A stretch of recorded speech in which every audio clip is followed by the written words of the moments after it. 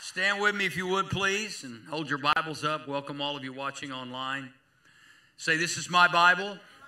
I am what it says I am. I have what it says I have. I can do what the Bible says I can do. Today I'll be taught the Word of God, and I boldly confess. My mind is alert, my heart is receptive, and I will never be the same again. Never, never, never. In Jesus' name, amen. You may be seated. I want to take just a moment and appreciate my friend, Jesse Bufford, who preached for me last weekend. And Jesse and I have been preaching together a long time. And tonight, I have to go on his turf. We go to prison tonight, and we do church in prison, and I'll be preaching for him. And but we'll be celebrating him too. For over 30 years, he's dedicated his life to inmates. He's seen a lot, heard a lot, and it is a tough task. And Jesse, we honor you and appreciate you. Thank you. It's every time I think about going with him, and I've done this before, it's really strange. This tonight we'll be at an all-women's prison, and the last time I preached for him, I finished preaching, and one of the inmates came up to me and said, you're from Berry Hill? I said, yeah. She said, well, do you know my brother? And she gave me his name, and I said, yeah. He played football. I knew who he was. I watched him, and she told me her name, and come to find out, it's really strange. We grew up in the same community, a little small country community, and she had gone through a divorce, and it was really an ugly one, and had 3 children, and she didn't want her husband to see him, so she took all 3 of the kids' lives. And that's the kind of stuff that he has to deal with. And it shocked me because I knew her family, and sometimes good people do bad things. And I think that's what I have to remind myself is these are not bad people. They just made some really bad choices. And so I think we have to, as we go in tonight, I'm asking for your prayers because after every door closes behind me, it's scary. Clink, clink, clink. Jesse, no, they're going to let me out. They might not let you out, but I'm getting out. I got 30 years of getting out of here. This may be your night. And so anyway, I've been praying about just what to say, because what do you say? I don't know how he does it, coming up with messages like, your destiny. Well, some of them's destiny is you're in here for life. And so what do I do behind walls? How do I make a difference? And so this series on True North is more about a lot of things than we think. When I talked about it initially, I was talking about us initially, just every one of us staying focused in our lives and moving toward God. And Jesus, of course, is our true north. And every decision we make and every thought that we process needs to go through Him. And but I was thinking through it, and I thought, how do I get there? And then I thought about this message, which is the closing message for True North, is the reason being is we've got to get other people pointed in that direction. It's important not just because sometimes we think about our own salvation. I don't know how many of you have a day, a week, a minute, a month, a year where things just haven't gone well. You haven't made a lot of good decisions, and the devil comes to steal, kill, and destroy, and he comes to steal your confidence, steal your faith, steal your joy, to kill any hopes and dreams that you might have. That's his job, and not necessarily to kill your body, because that's just, that's going to happen someday. We all pass, but he loves to steal and kill and destroy any hopes and dreams that we have. And so it's important that we not just think about those things, but that's what he wants. He wants you to think about only you, and am I going to heaven? Am I doing everything right? And those are things that are important, but we're saved by grace through faith. You're not saved because you're a good person. You're not saved because you've done everything right. You're not saved because you're perfect, you're excellent, you're all of that. You're simply saved, as am I, because of the grace of God, and that we accept that. And now with that said, we have to make sure that we pass that message along to other people.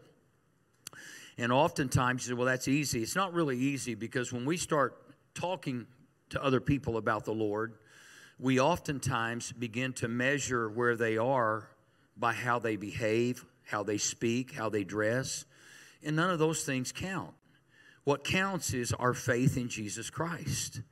And it's very easy to become judgmental. It's very easy to try to tell other people how to live and how not to live and what not to do. But the reality is our job is to simply love and keep pointing toward Jesus. I was on my weekly call with pastors from all over the world, and one yesterday was in Barcelona, Spain, where he lives, and he was an editor way back in the day. We both grew up in Tulsa, and I didn't know he'd been on the call every week, and I thought I recognized his name, but yesterday neither one of us got the message that it wasn't going to happen. So 3 of us joined the Zoom call, and nobody else joins. And so we're all going, where's everybody? We were waiting, and then we went, I guess they're not going to be here. So I started talking to him, and he said he used to edit for one of the major ministries in America. I mean, not just in America, around the world. And he said and I knew the guy that he was talking about, great man of God, and he's no longer with us, but built this great ministry.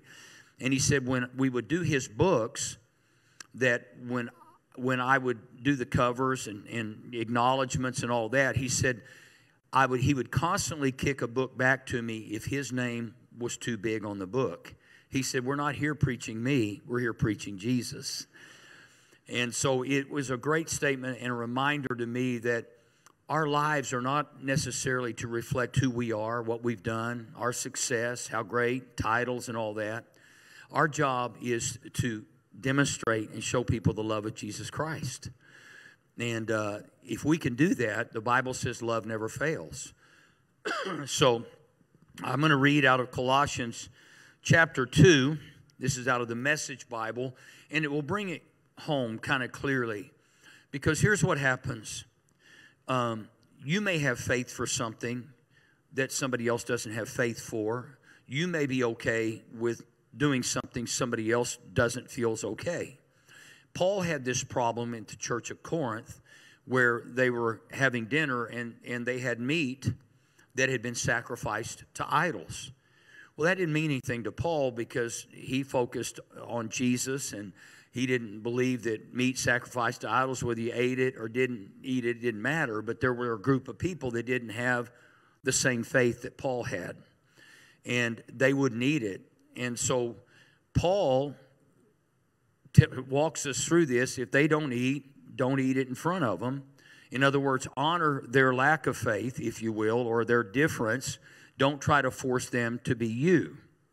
And sometimes I think we want people to be like us because we want them to validate what we believe so that we don't think we're wrong. And so I think the toughest thing in Christianity is loving people who are different than us, that dress different than us, that talk different than us. That there's so many different things that cause us to get our focus off of true north, which is Jesus. And I've been around people before that some people say they weren't saved because maybe their language or how they lived or didn't live. And all I know is this, that the only way any of us get to heaven is through Jesus Christ, our true north, and through faith in Him. That's it. And now, it doesn't mean that we're not constantly trying to improve our faith, improve on how much we love people and how much grace we extend. And I think that's so very, very important, and I think the body of Christ is moving in the right direction, but we have to continue to move in that direction. So, in Colossians chapter 2, verse 20 out of the Message Bible, so then, if with Christ you put all that pretentious and infantile religion behind you, why do you let yourselves be bullied by it? In other words, what he's saying is there are religious people who want you to believe exactly what they believe. And if you don't, you're probably not a Christian. You're probably not going to heaven. And that has cost a lot of people their relationship with the local church. There maybe even their relationship with God that says, I'm just not good enough to be a Christian.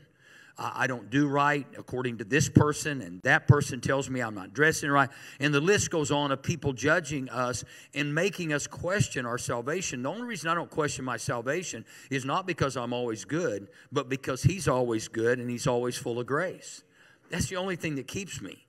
Because there are moments I even question in my life, you know, even to the point where if I honk at you and when you're driving, because that's my thing, and God gave us horns for that reason. That's why they're on cars. So I think that you ought to use the horn at equal level that you use the turn signal. Anyway, some of you will get that. Some of you won't. Because some of you don't use the turn signal. So anyway, I know because you should have, okay? So anyway, it goes on to say, don't touch this, don't taste that, don't go near this. Do you think things that are here today and gone tomorrow are worth that kind of attention? Such things sound impressive if said in a deep enough voice.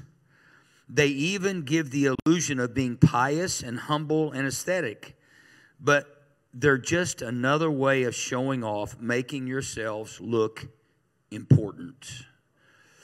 So, in other words, when you get around people that are different and you see differences, it's very easy to start letting your compass go toward them, give attention to something that is not deserving of attention, and start judging and measuring against what you believe and your own personal convictions. Yes, we ought to all have personal convictions. We all ought to own those personal convictions. I'm in a different place today with Christ than I was in 1977, which now seems like an eternity ago. And I'm in a different place. So what does that mean? I understand more about God than I did then. I understand more about grace and faith and love and patience and kindness and gentleness and meekness and self. I understand more. There are people who started out their walk with God, didn't believe in healing, didn't believe in miracles. They got sick one day, decided to pray. God did a miracle. Now they believe in miracles. The journey with Christ, we call it sanctification. I hesitate to use the word evolution or evolving, and I don't mean in terms of we came from frogs, but I'm talking evolutionary thoughts that you grow in your relationship with God, and you evolve into a more comfortable relationship. And some people hate this word comfort, but I have a comfortable relationship with God, not because I'm better, but because I understand Him better and understand who He is. And so it keeps me from fighting and arguing the way I used to over theological issues, because the one issue that I will debate is Jesus is the way, the truth, and the life. No man comes to the Father except by Him. That's it. And so if we were to get into a debate with somebody over something that wasn't worthy of that, then it causes people around us to begin to question their faith and their salvation. And it's very, very important that we walk in love, that we walk in grace, that we walk in mercy. That's the mantra of the Mosaic house, the church, is love never fails, and that grace, where sin abounds, grace does more abound, mercy triumphs over judgment. And this is not like, let's just go be stupid and do our own thing without considering God and God's purpose and God's will. That's not what I'm saying. But when you know someone well enough that you can have a bad day in front of them, it's comforting. And there are people that don't want you to have a bad day, don't want you to be honest, and don't want you to share maybe your flaws. You don't feel comfortable around them because they'll judge you. And so some people have that kind of relationship with God. It's what I call a religious relationship, because we're constantly hiding things from God or not telling God the truth. If I have a bad day, there are times I go to God and say, this is just really not working well. And it's not like God's going, oh my goodness. It's like He knows every thought, every emotion, every pain, every hurt, every struggle. And it's important for us to be honest with God and to be as honest with those that we're comfortable with. Now, listen to me very carefully. There are people that cannot handle your problems. So you can't share your problems with them. You can't share the hurt with them. You can't do that. So you find the right people. And there are two different things. There's secrecy and privacy. Secrecy is to hide things that are harmful. Privacy is to protect things that are godly. And so there are things, secrets of your heart or private things of your heart that you don't share with everybody because they wouldn't understand. And so I was asked to preach in a Free Will Baptist church one time, and it was very difficult. I was with a friend of mine who was actually trying out to become the pastor of this church in Houston. He asked me to go with him. And how many of you know that you take a Pentecostal to a Free Will Baptist church, all kinds of excitement can happen. And but at that time, I was at least smart enough to know, just behave, don't become your Pentecostal self, And so when we got there, he had preached, and they asked me to preach. It was a moment. But I did everything according to what they believed, okay? Because I'm not going to try to convince them to be me or what I believe. At the end of the message, rather than offering him the job, they offered me the job. And I just politely said, I don't think you want me. I said, let's just leave it there. You don't want me. You want my buddy Joe, and I think that would be a good choice for you. But the point being is, at that point, it was really a miracle that happened, because I was too young to really know how to respond to that, had it not been God saying, don't blow this church up, they're really trying.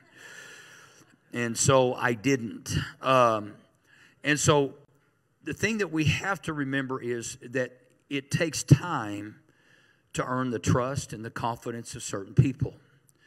And my mother grew up in a family of 7. She had 4 siblings, so there were a total of 7 in her family.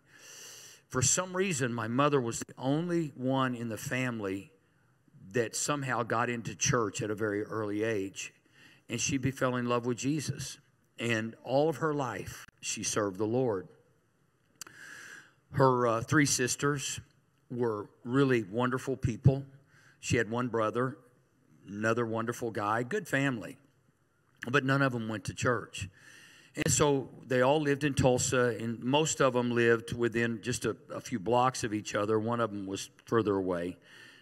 They would come in at Christmas and have Christmas together, and I'll never forget that they would gather at our house or one of the houses, and as kids, we'd be dragged along, had a bunch of cousins. And my mother was constantly, politely, respectfully sharing Jesus with them. And I'll never forget, they were very kind, but they were very mocking of her, and they discounted her. And my mother never, ever wavered from true north. She never got mean, but she continued to stay north. She continued every year, year after year. She'd share Jesus with them. She'd talk about God. And you think, well, that's not a big deal. It's a big deal if you're looking at 4 siblings and their spouses. Now you got 8 people that don't go to church, and at best they have this very little relationship with God. But over time, it began to work. Over time, one by one. And finally, my uncle, who was in the military, he was a pilot, a major, very intelligent man. And sometimes intelligent people are the toughest to reach. And so he was one of the toughest to reach. And I'll never forget, my mother just continued true north. I'm just going to keep talking about Jesus. I'm going to keep being kind. I'm not going to judge anybody. One by one, they all started falling in line. And the final one was my major pilot uncle, who gave his life to Jesus. And when he did, he could not shut up. I mean, he could not. I was going through theology school, and I was in college, and he would always seek me out, and he would just want to sit and talk about the Bible for hours and hours. It was the most interesting thing. And then finally, out of all the siblings, all of them got born again but one. And then on the last day of his life, he was doing a walk, and he was at a park outside of Tulsa. A bunch of older people would walk there. And he collapsed walking. And when he did, people came around, and they saw that he was probably not going to make it. And they heard him say, I believe, I believe. On his dying day, he believed. And, just in that one moment. But my mother kept pointing people to Jesus. You think some people aren't going to make it, and as a result, you give up. You quit talking about Jesus. You just think it's not worth it. They're going to get angry. But if you keep loving them and you keep pointing them toward Jesus, and you keep loving them toward Jesus, and you keep your walk with Jesus, it'll change everything. And I may have shared this a couple of weeks ago, but Mark, who plays the guitar over here, Mark Ryan, who I dearly love, appreciate, respect, and forever will, we did a podcast together, and he asked me, he said, what is the difference in Mark Crow now and Mark Crow 10 years ago? And it was really a response I'd never really thought of, and I said, I think probably the primary difference is that most of my life I've worked for God. You said, well, I work for God. I said, but now my goal is to walk with God, not to work for God. And because the reality is, yeah, faith without works is dead, but our call is to have such a relationship with God that we walk with Him. And that's whatever our vocation, our profession, whatever that is, that we stay focused on Him. You know, many years ago, my hero, one of my still heroes who's now with Jesus, is Billy Graham. And I've been interested in his story most of my life, read up on it. And I went back this morning to be reminded of all the layers of people that were responsible for leading Billy Graham to Jesus Christ. And here's the list. It began with a Sunday school teacher by the name of Edward Kimball. He was asked to teach a Sunday school class, didn't want to, but finally gave in at his local church and teach a Sunday school class, not thinking that he would have any impact whatsoever. Edward Kimball leads D.L. Moody to Jesus Christ. Well, D.L. Moody was a shoe salesman. And so he is in the class. D.L. Moody comes to accept Christ. And then D.L. Moody, who sold shoes, a guy came in by the name of Wilbur Chapman. He began sharing his faith and pointing Wilbur Chapman toward north, talking about Jesus. So it's not a big deal. It's just Wilbur Chapman. Nobody knows Wilbur Chapman. Well, nobody knew Edward Kimball either. And at that time, nobody knew D.L. Moody because he was just a shoe salesman. See, this is what devil does, is you're really not going to make a difference in your profession. Listen, some of y'all will make a better difference, greater difference than I will as a pastor, because you're touching people that I will never get to touch until you touch them. Never discount your relationship and your voice and your influence over the people that you're around. And then, after Wilbur Chapman runs into a guy named Billy Sunday. Billy Sunday was a professional baseball player. So Billy Sunday was already successful, but somebody got to him with Jesus Christ. This guy that none of us know and none of us have ever heard of, doesn't get any accolades, nothing. But all of a sudden, Billy Sunday just gets so born again and so turned on to Jesus that he quits professional baseball. Then Billy Sunday runs into a guy named Mordecai Ham. Mordecai Ham is a guy that you've probably never heard of and probably never will again, except that it's a funny name. And you'll remember, because Mordecai Ham, what a name. Can you imagine a mother that would do that? And so Mordecai Ham had such a love for Jesus that one day he's preaching in this small town in North Carolina, and there was this house of ill repute, what they called it, across the street from the high school. A lot of the high schoolers were going over there, but there was one man by the name at that time, Billy Franks, what they called him, that decided to go hear Mordecai Ham preach, and that man, who was then known as Billy Frank, became Billy Graham. So you see, all of this takes place over a series of time, layers of people that you never know who you're impacting. You never know the power of your influence and what it's going to do in somebody's life. So here's what I say to people. Number one, if you're taking notes, make your life balanced. Keep your life in balance. I remember being so extreme, and I mean, there used to be these funny sayings, is, you know, you're a freak. When you say, well, at least I'm a Jesus freak. Whose freak are you? All this stuff that we used to say that was silly back in the day. But he became, you know, you get this in this place where you're such a Jesus freak that you scare people away. You run them off. So when I first got born again, I would find myself at the Mardi Gras. I would be preaching in on the streets of Mardi Gras. Then I would take a team to New York City and do plays in the Bronx of New York City. And we'd take it to the streets. And it wasn't that we were pushing, but it was very hard when you got people that are so resistant that you're coming on their turf and you're sharing Jesus Christ. And over time, there's nothing wrong with that. I've got a friend to this day who carries a cross all over the world. And we have different strengths and different reasons and destinies and purpose. You have a purpose, and you have to identify what that is. But the number one thing is that whatever you do, always do it in love. And always share it with a smile. People don't need to know how bad they are. They already know. People don't need to be told they're a sinner. When I was a sinner, I knew I was a sinner. I just didn't know how to become an unsinner. Because I thought to become something different than I was, that I would have to become perfect to get there. Every one of us has a past. And your past is simply a platform to your future, if you use it right. Many people use their past as an anchor to prevent them from being who everything God wants them to be. And instead of saying, you know what, that taught me a lesson. I don't want to be that. I want to be somebody else. I want to be something else. The greatest crisis in my life became the greatest revelation in my life. Some of you don't know who you are. I didn't know who I was. I knew who you wanted me to be. I knew who others wanted me to be. But I really didn't think that much about who God wanted me to be. And I realize now in my life that the greatest gift I have to others is to be operating in the fruit of the Holy Spirit. And I grew up cutting my teeth with the gifts of the Holy Spirit. They're both necessary. But if you have the gifts of the Spirit without the fruit of the Spirit, you're going to be a clanging cymbal.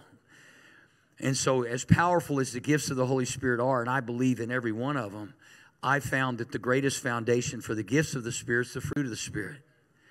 And so that now when I have something to say, I want to say it in a way that's redemptive, not punitive, that lifts somebody up, not puts somebody down.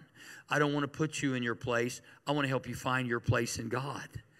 And you know what? Sometimes you have to face the hard facts about what you've done or haven't done in order to get there. And know that God's okay. God is not shocked. So what we have to do is we have to put life in balance. How do I do that? First off, you have to create priorities. What are your priorities? What are the things that are really not just important to you, but important to God? We're living, you say, well, that's not a big deal. It's a really big deal because priorities over the last 6-7 decades have changed drastically. There's no longer a priority to be in church. It's not a priority. It's a part of our lives in some people's, but it's not a priority. And it saddens me, not because church saves us, because it doesn't, but church feeds us. Faith comes by hearing, hearing by the word of God. And you know, back in the day, and this sounds terrible. I never thought I'd get old enough to say stuff like this, but there were no businesses open. I mean, Chick-fil-A now and Swadley's Barbecue, they don't open on Sundays anymore. They decided, you know what? And both of them would tell you, those were our busiest days. We made more money than we made any other day. And they decided we're going to shut down because church and the house of God and worship is a priority. You got Hobby Lobby, not open. We want our employees to be able to go to church on Sunday. Now, please don't take this condemnation if you're not in church every week. That's not what this is about. It can still be a priority even if you're not here every week because there are things you have to do. There are things you want to do. There are things you should do. But every Sunday that I'm not here, you have no idea how hard it is for me. I hate not being here, but I also know that I got to refresh myself. I can't, I mean, if you think about songwriters, these songs are sung week after week, year after year, and they've been around a long time. A pastor has to write a new message every week. Jesse. It's like there have been Fridays I've go, okay, God, what are you up to here? You're not talking. If you ain't talking, I ain't talking. Because if I talk without you talking, it ain't going to work. And so there have been Fridays where I'm like desperate before God. Oh, please tell me what to say. Give me 3 points in a poem. Give me something. But that's what we do every week. So when I'm gone, it's my mind. I have to give my mind a break 52 weekends a year. So Jesse and I have been doing this together for a long time. And it's one of those things where you have to find that balance in life. So my priority used to be, I got to be there every Sunday. It ain't going to work without me. If this church doesn't work without me, it's built on the wrong person. This church will work without me. And it's okay. But we have to understand that it's every one of us has to take a time of refreshing. And some of y'all grind it out for God. And I'm thankful for everything you do and everyone that's here. And when you're not here, I miss you. And hopefully when I'm not here, you miss me at least a little bit. There's a little ego problem here, okay? So anyway, it's important that we establish priorities. I'll never forget, and this is one of the things that I in my transition, my two youngest sons and I were scheduled to go to a NASCAR race in Nashville. And everything had been taken care of. Somebody in the church actually owned a plane. They said, we want to fly you and your two boys. And that we were all, I told my boys, and I remember they were young. And it was at a time when The Passion of the Christ was coming out, and Mel Gibson and Jim Caviezel, and it was a big deal. It was the Jews, and I mean, it was a big fight. Some of you may remember, or maybe you don't, but the Jewish people were mad at Mel because they crucified Christ, and Mel made it very clear how the whole thing worked out. And so I got a call from the people that were putting all this together, and they said, we'd like for you to come. Mel's going to be there. There's going to be a few people, and we're going to talk about the movie. And they said, well, we can't tell you what time, and we can tell you where because we don't want the media there. So I said, well, I'd love to do that. And so I said, give me a call when this is going to happen. And so they called me like a day before that I was supposed to fly with my kids to Nashville to this race. And they said, now tomorrow we're going to be at thus and so place. Mel Gibson's going to be there. And I thought that's a big deal. I mean, Mel Gibson is Mel Gibson, and then Jim Caviezel, and the whole movie thing was great. And as I prayed about it, I called him back. I said, you know what? Can't do it. I said, I promised my two boys we'd go to Nashville, and that's where we're going. Is a priority in my life that I remember thinking back, and I've never regretted that for a moment. There are times you make hard decisions, but if you don't have priorities, you may oftentimes make the wrong decision. And had I not done that, it would have been the wrong decision because my boys are more important than Mel Gibson. What I didn't realize was years later, I would have the opportunity to spend 2 or 3 days with Jesus, Jim Caviezel, and get to talk to him and hang out with him and about the whole movie privately, which was better than Mel Gibson because Mel wasn't Jesus. Jim was. And so if we want to stay pointed north, you need to list your priorities. What's important to you, really important. Not what's urgent, what's important. Because there will always be things that are urgent that will scream, I'm important, but they're not important. They're simply urgent. And you get to those. Even when Jesus, remember when Lazarus is dying and they come and tell Jesus, the one you love is dying. Jesus like, chill. He didn't do anything, stayed there. And the disciples are shocked because this is a guy you love. But Jesus said, it's not, basically didn't say it in the word, it's not urgent, it's important, and I'll get there. He gets there, and what happens? Lazarus died. But Jesus says, I'll take care of it. It was important, but it wasn't urgent. And if you don't have a list of priorities laid out for you, there's a really good chance you'll make a lot of wrong decisions. So if you can say, what are the priorities in my life? My relationship with God, my relationship with the Bible, my relationship with the church, my relationship with believers, my relationship with testimony to other people. Those are priorities that I'm going to have to take advantage of. And if I don't make it a priority, it may not happen. Second thing is, in life, making your life balance, is people. Ask yourself the question, do the people that I associate with regularly contribute to my faith, or do they drain my faith? Do they make me a better person, or do they make me a worse person? Do they build up my walk with God, or do they tear down my walk with God? You have to be prepared because the Bible says those who walk with the wise will grow wise, but a companion of fools comes to ruin. Some of you are literally one friendship away from doing better, getting rid of the one friend. that continually drains you of your walk with God. They continue to attack you for going to church. Why do you go to church? Why do you believe that? Wait, are you one of those crazy Christian people that believe in healing? I am. Do I believe in miracles? I do. Do I believe in prophecy? I do. Let me just say this to you. The things that we believe in are supernatural, and they don't make sense to the natural mind. And so whenever someone comes at you, your supernatural faith, with a natural thought, it's always going to be in conflict, and you're going to have to stand strong.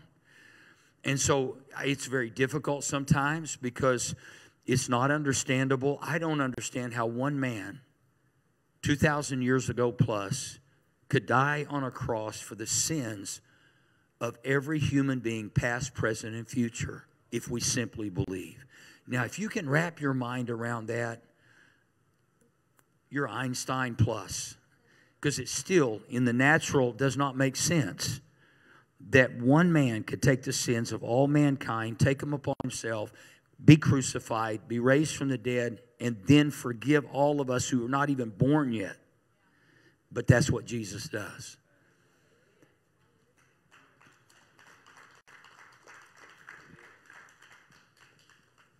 And so we have to make sure that we stay strong in our faith with Him. Psalm chapter 1 says, "Blessed is the man who does not walk in the counsel of the wicked, or stand in the way of sinners, or sit in the seat of mockers, but his delight is in the law of the Lord, and on His law meditates day and night. He is like a tree planted by the streams of water, which yields its fruit in season, and whose leaf does not wither. Whatever he does prospers." Planted in the right place. You're not hanging around with people all the time who are mocking God and mocking you. Now, if you're going to do that, like my mother had to, you just stay simply strong and stay pointed north. You're not going to be talked out of it. You're not going to be walked out of it. You're going to stay strong. You have to. But the minute that begins to waver, you have to make a tough decision. And then in Psalm 92, it says, "The righteous will flourish like a palm tree. They will grow like a cedar of Lebanon, planted in the house of the Lord. They will flourish in the court of our God. They will still bear fruit in old age." I'm not old, but I'm older. "They will stay fresh and green, proclaiming the Lord is upright. He is my rock, and there is no wickedness in Him." Then the last thing is, after your priorities and the people, is purpose. Always remember your purpose. Some of you are still searching for it maybe, but you have a purpose for being here. You're not an accident. And where you are right now is no accident. This is a part of your purpose. Oftentimes, you can be sitting here listening to me or someone else preach, and God will override my voice with a still small voice in you. It's what happened to me in January 3rd of 2016, sitting in church by myself, just sitting there. I'm not preaching. I'm out, done. And all of a sudden, it was like a curtain pulled in front of the guy that was preaching, and God began to speak to my heart. And that was when He said, "What are you doing here?" When God asks you what you're doing somewhere, you better tell Him the truth. And I said to him in response, "You don't understand." Second mistake. Telling the Creator of heaven and earth you don't understand. And that in that moment, I realized my purpose was not diminished or revoked by my sin. My purpose remained the same because of Him.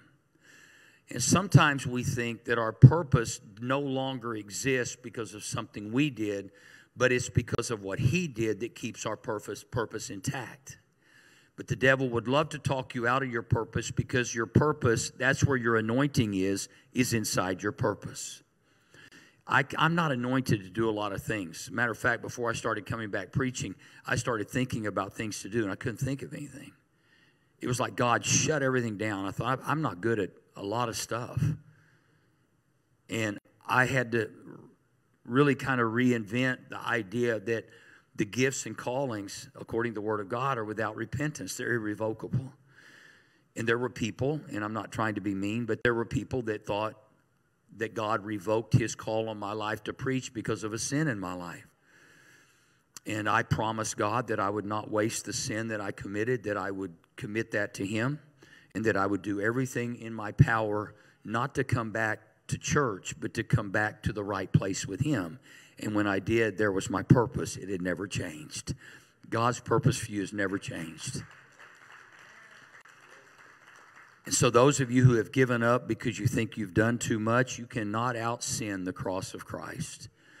You cannot out-sin the love of God. That doesn't mean that we have a license to be stupid. It just means that we have an understanding that when we are, he said, I will never leave you and I will never forsake you. Stay true. Get your priorities in place. As we approach a new year, your priorities will shift. Some of you will have children. Some of your children will leave home. That's a wonderful priority shift. When you have to go, it's different. It is different. I mean, every season of life comes with differences and different opportunities. But our purpose remains the same, and we have to stay focused on that when the shift comes. So stay true north. And why? Because there are people watching you that need you to lead them in the direction of Christ. They don't need you to judge them. They need you to tell them they're a sinner. Let me tell you, they know it. And that's the problem, is they know it, and oftentimes we confirm it instead of saying, you don't have to be who you are. You can be who God made you if you'll just turn to him. And all he asks for, this is a wonderful thing. I wish I'd have heard this early on. All God really wanted from me, it sounds terrible, he wanted my sin. He wanted my sin. Who wants your sin? God wants your sin. That's what he came to get. And we withhold that from him, thinking that we can give him our works, or we can give him our religious behavior. We can do everything right. That becomes our goal. When all God's saying is, would you please give me your sin? I paid for it already. I came. I want it. Give it to me. And if you'll give me your sin, I'll give you my life. That's all it takes.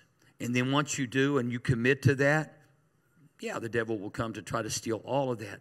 But stay focused on him. Not on how good you are, but how good he is. He'll take care of everything. Let's pray. Father, thank you so much for being a light shining in darkness. And Lord, we thank you that we may bend, but we're not going to break.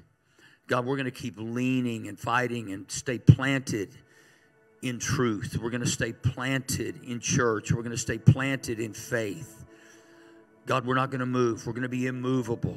When the world and the winds of this world and the tests and the trials come, Lord, we're just going to fight even harder to keep turned towards you, that our compass will point north all the time. God, even though it wobbles and the needle moves and shakes and does different things, God, we're going to stay firm. We're going to stay strong. And we're going to stay focused. With every head bowed, every eye closed, I want to ask all of you to pray this simple prayer with me. Say, Father God, thank you so much for loving me so much that you gave your only Son to die on the cross for my sin. Jesus, thank you for giving your life for me. Today I give my life to you. I repent of my sin, and I declare today I am saved. Amen. If you prayed that prayer to give your life to Jesus, I want to ask you to do something just simple. Two things. One, if you're in-house, our prayer team will be just to the left of the stage, your right. Please go say, today I gave my life to Jesus. It'll change when those words come out of your mouth. You will absolutely feel something different, I promise you. Just declaring your salvation. If you're not available and you're watching online, you're not here, and they're not available to you, text the word SAVE to 405-500-1310. Let us know you're saved. Give us whatever that template allows you to do. Your name. We'll be praying for you. Our prayer team will keep you in prayer throughout the weeks to come. But take that moment and do that. If you know somebody that's been sharing Jesus with you, call them and say, today I gave my life to Jesus. would you help me walk this thing out? Because it is a journey, okay? At this time, I want to receive our tithes and offerings. It's that wonderful time of year again where there are so many things to do and so many people that we have to deal with, and so many gifts that we have to buy, and it's stuff. And I always tell people, I said, it's this time of year, I think all of us are probably most tested. What do I do? Who do I buy for? Yada, yada, yada. It's a lot of work. But this is where a priority comes in financially, where we say, my priority is God first. He gets the first fruit of my income. God gets the first fruit. It'll change everything. It'll be painful in the beginning, because it's like if you said, I want to have an apple orchard, you got seeds, but if I plant them, will they grow? That's always the question. But when you start seeing the first fruit of that come up, you'll never doubt again. You'll realize God's faithful. And so as you plant, know this, it may not come back to you today or tomorrow, but God is faithful. Whatever you sow, you will also reap. So if you want to give today, there's a QR code on the screen behind me. You can put your smartphone on that, and we'll lead you to a giving platform. You can also text the word GIVE to 405-546-2226.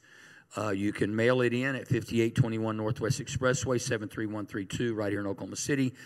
You can give on your way out, or you can go to our website, mosaicokc.church/give. This time, I'm going to ask our prayer team to come to the left of the stage, your right. If this is your first time here, we have a gift for you at the welcome kiosk. Please stop by and get it. It's kind of cute, kind of fun. Take us home with you. We'd sure love to have you come back. And we are wishing you a Merry Christmas if we don't see you again. If this priority doesn't start till January, then Merry Christmas and Happy New Year. And so anyway, please stop by. If you want to get on my weekly call Wednesday nights, 2 minutes or less, strictly most of the time just an inspirational call in the middle of the week to kind of get you over the hump. You can text the word call to that number, 405-500-1310, and put your name and number in there. We'll put you on that list. Again, it's a 2-minute or less call that I do every Wednesday night. Also, if you want to serve, we've got that available more than you can ever imagine. It's always this cycle of serving, and so many of you do so much, and we thank you for that. But if you'd like to get involved in some area where you get to know other people and you're a part of a team, you can text the word SERVE to that same number, 405-500-1310. Please do that. And if you need prayer, same number. Do the same thing. Let us know what your prayer need is. We want to be praying for you, okay? This time, we stand. We always go out with a shout of hallelujah on 3. Hoping you have a great holiday season. Christmas this year is Wednesday. Thank you, Jesus. It's always hard on weekends, but we're glad. So love you so much. Let's go out with a shout. 1, 2, 3. Hallelujah.